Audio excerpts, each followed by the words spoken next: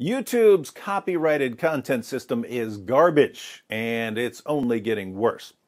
Earlier, I uploaded a video titled, "Ricky Gervais Slams Woke Celebrities at Golden Globes." I used a few clips of Ricky Gervais making fun of actors, and a few clips of Michelle Williams promoting abortion.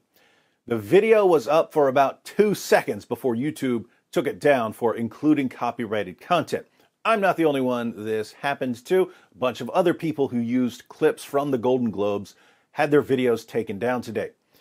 If you know how copyright works, you know that we're allowed to use clips from copyrighted content for purposes of commentary or education. You can use clips from movies, clips from television shows, clips from music videos, and so on, if you're using the clips for commentary or education.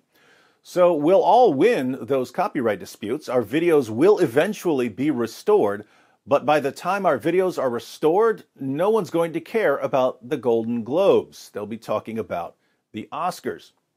So it's kind of a dirtbag move from Dick Clark Productions, which owns the content.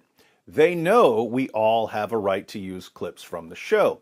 They have YouTube take our videos down anyway, knowing that we'll win the copyright disputes, but also that the copyright disputes take 30 days, and that in 30 days no one will care about the Golden Globes.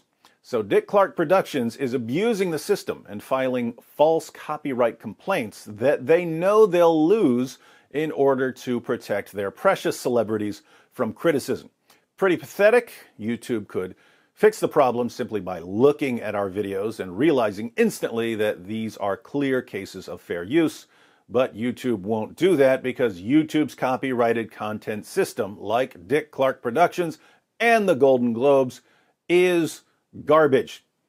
Fortunately, I have BitChute for just such occasions. I posted the video on BitChute. The link to the video is in the description box. You can watch it there now, or you can wait 30 days until it's restored on YouTube. The choice is yours.